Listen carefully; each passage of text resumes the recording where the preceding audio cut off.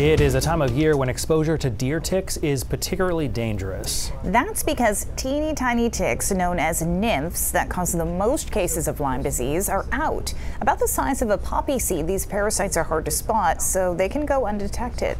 Another concern, the wet and cooler temperatures we've been experiencing actually helps ticks thrive.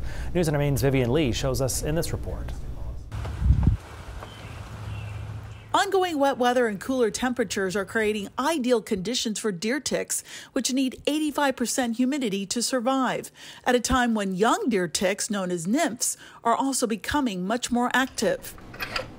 Griffin Dill, the manager of the UMaine Tick Lab, says the parasites are so tiny they're practically invisible, making this part of the tick's life cycle the most lethal. That's kind of what makes that stage of particular concern, because they can easily go unnoticed as they feed on us, on our kids, on our pets. This picture makes that point. This man from the Augusta area didn't see a nymph under his eye until he came home from a hike.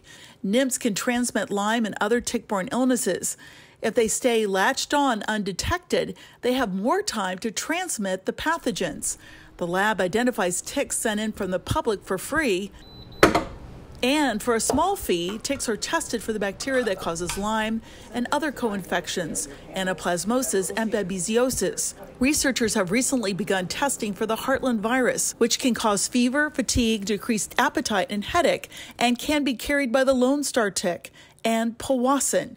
The virus is extremely rare and can lead to severe neurological problems such as brain or spinal cord swelling.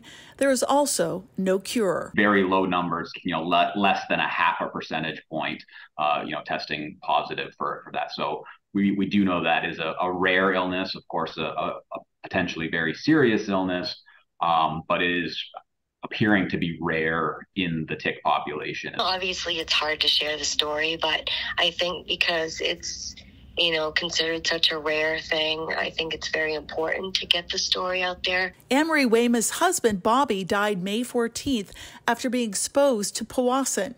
Anne-Marie, who did not want to go on camera, has been speaking to national news publications in an effort to raise awareness. She says her husband of 23 years didn't find a tick before his symptoms began.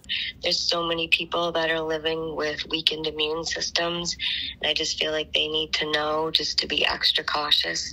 I wish, we would have known a little bit more. Anne-Marie is grateful UMaine researchers now have Powassan on their radar. Meanwhile, nymphs will be active until August before they transition into adults. While the rainy conditions may have been keeping people from heading outdoors, experts say always do tick checks, wear protective clothing, and use an EPA-registered repellent. Vivian Lee, News Center, Maine. A great reminder to do all those checks when you've been outside. And it's so hard, though, when those ticks are that so small. I mean, my dog has short hair, and even that, it's tough to find in them. You have to really just comb through and feel every bump, but under the eye to see that tiny one. Yeah. All right, that is good.